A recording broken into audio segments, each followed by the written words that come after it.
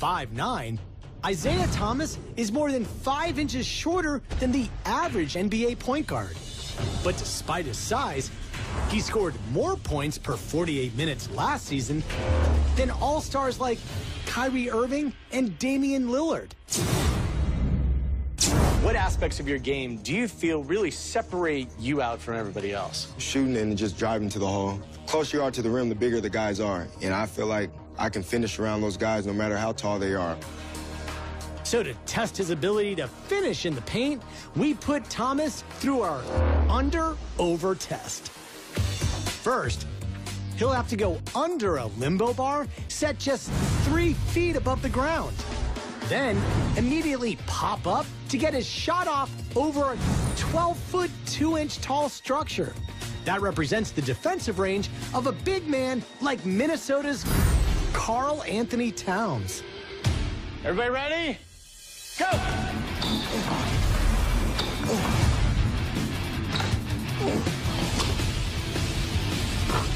There she is. Boom! But Thomas doesn't just stop at 3 feet.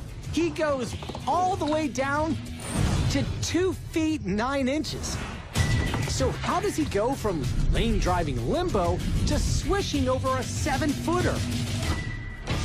Data from our motion tracking system reveals that he drops his center of mass to about 1.5 feet. That's a height about 13 inches lower than a typical fire hydrant. This allows him to stay balanced as he goes into attack mode.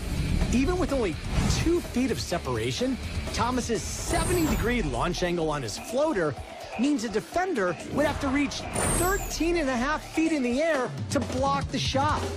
That's higher than the highest max touch on record, set right here in the lab by Dwight Howard. It makes me realize how short I really am.